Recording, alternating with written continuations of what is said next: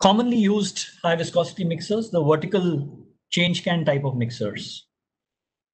So here, as you can see in the image to the right, there is a mixer assembly and there is a bowl which can be removed. It's called a change can mixer because you can get, after mixing is completed, just move the can out and take it for further processing, while the same mixer can be used to mix the next batch while the first one is being unloaded, discharged, or processed.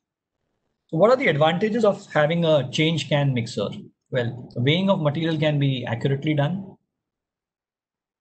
The cleaning of mixing vessel is easier, thereby resulting in less batch-to-batch contamination. Cleanability is an important consideration when it comes to food applications.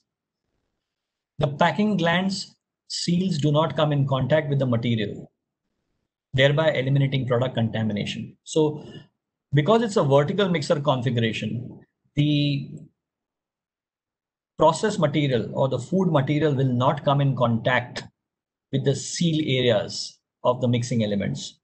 So that eliminates product contamination.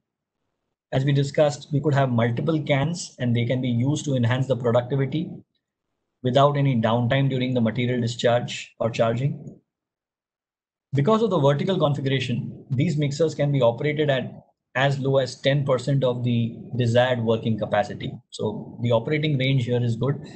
Just like we had in a vertical cone blender, you could operate from 10 to 100%. The same is the case for change can mixers, most change can mixers.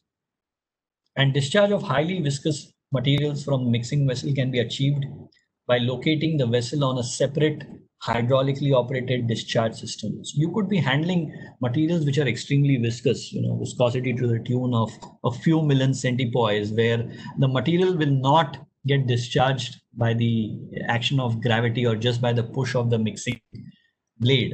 In such cases, you need additional devices which are hydraulically operated. These are called discharge systems, and they can be used to discharge the material.